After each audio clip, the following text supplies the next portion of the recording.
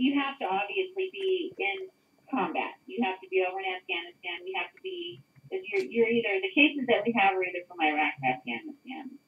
I see. Yeah. And basically what I do is I go through the 32, I go through the court-martial process, I go through all the statements, I go through, it takes me on a case that has premeditation, and usually conspiracy follows that. It takes me a good 3 to 5 days to go through everything. I bet. But did they do this together, or did they do it individually, or were there a couple together, or two men together, some of the cases, men or something together? Some of the cases, there's 3, 4, 5 defendants. Others, there's 1 or 2. You know, like I said, their cases vary. And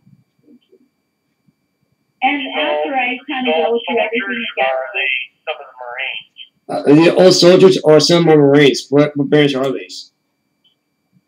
All of them now, but 1 are Army soldiers.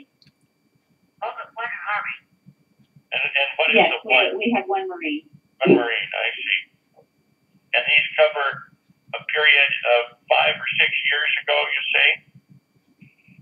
Yeah, I believe the oldest one we have is John Hatley, Master Sergeant John Hatley's case, and he was stemming from 6 years ago.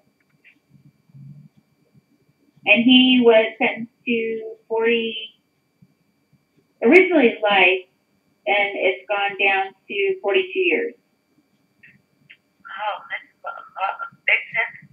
What did he do? Pages and pages and pages of medals and ribbons and dozens of soldiers. What was the charge?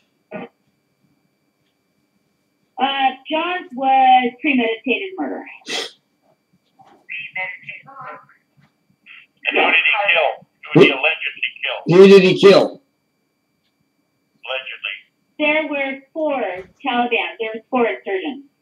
And basically, these insurgents had been caught and released 3 times.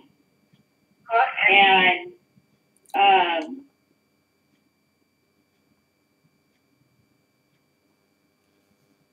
you're flirting with a hot female stranger and you press the